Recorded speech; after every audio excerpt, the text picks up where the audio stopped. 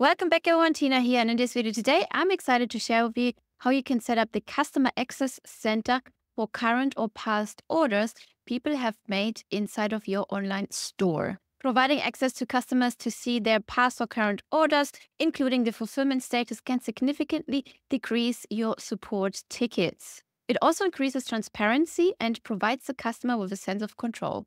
Let me show you how we can set this up. All right, first you want to click on Payments on the left and then on Settings at the top.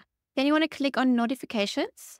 And right here is a new toggle that we can turn on, the order confirmation email for stores, okay? Because they will receive an email with a button that they can click, which forwards them to the Access Center. So make sure this is toggled on. Now let's create a test purchase. Go into your online store, click on Product Details or Product Lists, select a product, click Add to Cart, Checkout. After you fill out all your details, you can get in here with a test card because we're just testing, okay? Hit Make Payment. And in the next page, there is the order confirmation. Now let's click on Payments on the left. Let's click on Orders at the top and then select Orders. And here you can see all the orders. If you click on the three dots on the right, you can click View Order and the details of the customer will show up. But here you can also see there is an unfulfilled label. Now let's go and let's check our emails to see if we've received that for the login. Awesome. Here's our recent purchase order confirmation, which is amazing. And then right here is the email with the button that will lead us to the Access Center. So let's click View Order. And here you will have to log in with the email you've purchased that product with. Click Login.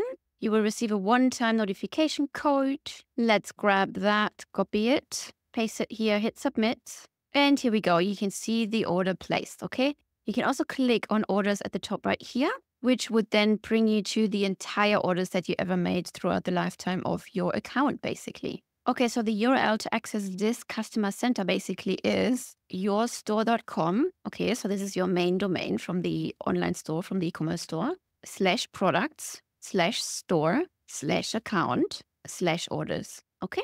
Now, if there are multiple contacts that are associated with the same email address, the first contact that has been created will be used to create this account. If you have sticky contacts enabled, all orders will be consolidated for that browser session. And that's it already. This is how your clients will access your Customer Access Center. I hope you like this new feature and I will see you in the next video.